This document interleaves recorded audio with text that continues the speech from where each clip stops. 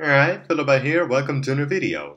So during these trying and somewhat boring times, I had pretty much nothing to do, and a thought popped up in my mind.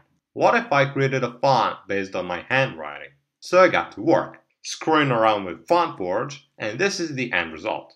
Here's how I did it. 1. I wrote down the letters on paper. Can't do much without doing that first. 2. I scanned the paper with the letters I wrote and transferred it to my computer. 3. I recreated the glyphs digitally. I could have skipped this one, but when I realized it was already too late.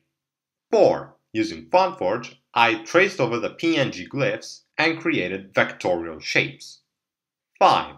I copy-pasted whenever necessary, such as letters with diacritics and similar looking letters.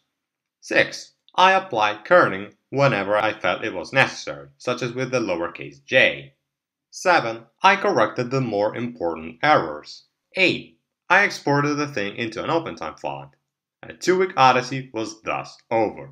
But what languages does it support, I hear you ask? To answer this question, I pulled the list from the macOS font book, which says that the following languages are supported.